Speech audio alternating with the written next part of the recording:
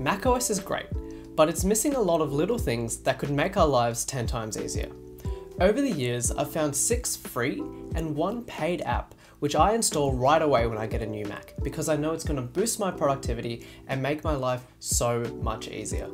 Hey guys, welcome back to the channel. My name's Sanji, I'm a second year medical student studying at the University of Melbourne, and let's get straight into these apps. The first app I have to share with you guys today is Rectangle. Now, recently I moved from my Surface to a Mac, and I realized that unlike Windows 10, there's no way for you to quickly snap your windows to the left and the right to quickly organize your workspace. And I found that that really took up a lot of my time. So if we think about how we want to resize windows in Macs, usually we drag them to the corner here, and then if I wanted to make a full screen, I would do that. And if I want to have my windows side by side, I have to hold on to this green button and then click tile window to the left, and then I click this to bring them side by side. But it's just too clunky and it takes up too much time. So Rectangle is an app that allows us to manage our windows more efficiently on our desktop. So essentially, it allows us to manage windows like we do in Windows 10. So for example, if I wanted to move this Chrome window to the left, I could simply just drag it to the left and it's there. And then I could drag my Notion window to the right, and everything has now snapped into place, and it's really easy for me to access my windows. Rectangle is really cool because it also allows you to map shortcuts. So what I mean by that is, for example, I've set maximize to Option Command Up. So if I click on my Notion dashboard and I click Option Command Up, it automatically maximizes my window. And then if I want to bring it back to the right, I can just click Option Command right arrow key, and then it's back like that. So it's super simple, but super useful.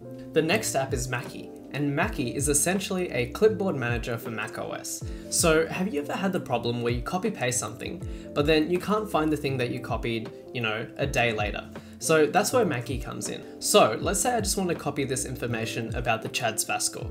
So all I would do is, just like normal, I would copy paste it using Command C. And once you Command C it, it goes into your Maccy clipboard and it's here. So, and then let's say I also copied this information about the scores, and I also copy this picture here.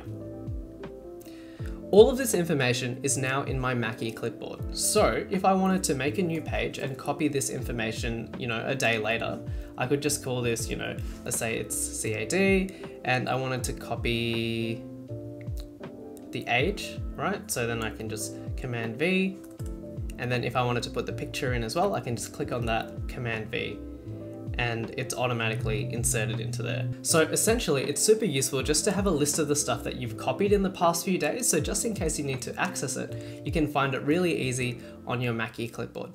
Now the next app is TickTick, and I pay $3.50 a month for it because it actually brings me so much value in terms of functionality and usefulness. TickTick is a to-do list app, but unlike other to-do list apps, it actually has calendar integration built into it, and I find that's really useful. And it uses natural language processing to do so. So for example, if I were to type in upload YouTube video at 8 PM tonight, TickTick automatically recognizes the words 8 PM tonight, and it adds that to the calendar. So if I then look at my calendar view, we can see that TickTick has added this, and it's added the date and time as well, which is really useful. So I'm someone who really likes to organize my days, and I like to have aesthetically pleasing apps. So I find that TickTick is the best of both worlds. So we can see here that this week, for example, I had a student conference. So I've added in tasks such as streaming the conference when I had morning sessions, as well as various workshops I've had such as suturing and chilling with chai. And today I'm planning to release a video, so it includes things such as script and research, film the video, as well as edit it. And you can organize things based on what they are. So for example, all my tutoring and teaching is in red, whereas my uni related stuff are in yellow and blue. You can also add lists of tasks that you want to do. So for example, a list that I have are study topics that I don't know about. So for example, if I wanted to learn about pericarditis, I could just drag this down here and say that, okay, between 6 and 8 PM on Saturday, I'm going to try learn about pericarditis, and I'll write a few notes on it. So it's really easy for me because I can then write down the things that I don't know, and then set specific times to actually study them. Now, the last really cool thing about TickTick is that it has a habit tracker built in, and that's what you can see at the top of each of my days. So some things that I want to try to do every day are my morning routine, journaling, stretching, as well as things like exercise. If we click on the left, we can also see TickTick's habit tracker.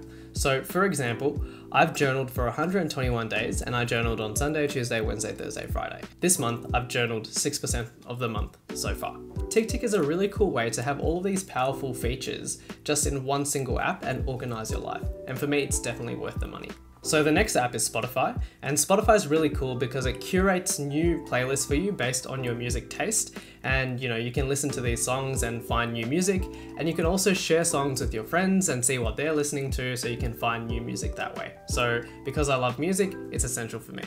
Now, Feedly is an app that I found recently, but it's really cool because it allows you to read all of the blogs that you might follow in one place. So, for example, if I look at this blog called Simple Zen, I can access all of the blog posts from this one single app.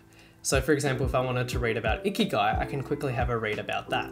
Or if I wanted to look at Thomas Frank's blog and read through some of the posts on his blog, I could just click on this and then just read through that, as simple as that. Now, the sixth app on my list is Notion.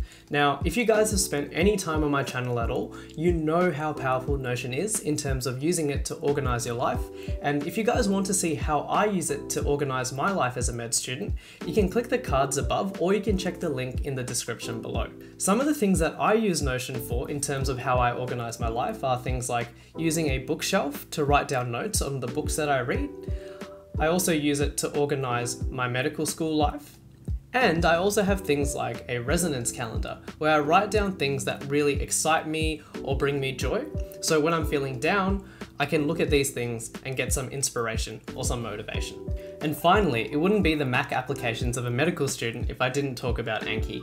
So Anki is essentially a flashcard software, but it's so powerful because it utilizes spaced repetition to show you the cards that you don't know. So for example, if I wanted to learn about some asthma, I could just study my Anki deck.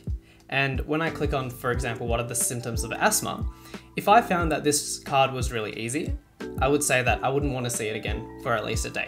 But if this was something I was struggling with, I would probably say that, let me see it again in a minute or maybe 10 minutes if I'm relatively all right with it. And that's really useful because in that way, you're studying the cards and the information that you don't know, and you're ignoring the information that you do know very well already. So I hope you guys can see how useful these apps are and how you can use them to maximize the efficiency of your workflow. So that's the end of the video. Thumbs if you liked it, subs if you loved it, and I'll see you in the next one. Peace.